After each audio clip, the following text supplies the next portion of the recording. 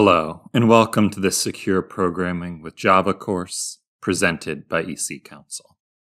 So now let's talk about the structure of the course and what you can expect from this course. As our roadmap will show, we're going to have 8 sections in this course. We're going to start out with an introduction to Java security, talking about how Java works, some of the fundamentals of Java security, and essentially setting the stage for the rest of this course.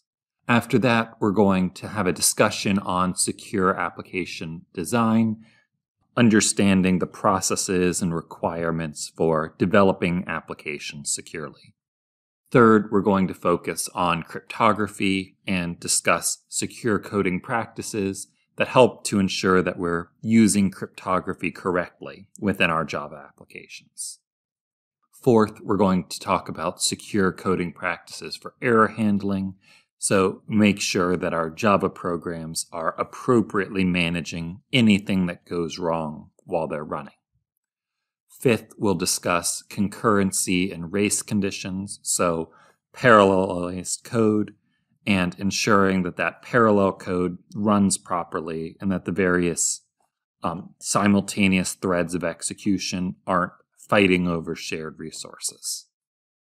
Sixth, we're going to talk about Java for the web, discussing internet-facing applications or ones that just use the network. Seventh, we'll discuss authentication, authorization, and session management, essentially managing user identities and permissions, making sure that a user of an application is who they claim to be, and only allowing them to do the things they're supposed to be allowed to do within the application. And finally, we're going to close with a discussion of application security testing, including both static and dynamic analysis that will help us find any potential errors, vulnerabilities, etc.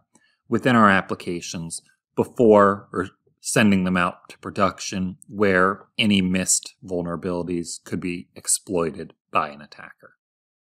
And so the prerequisites for this course are pretty simple. Wherever possible, we're going to try to minimize the required knowledge of programming, etc.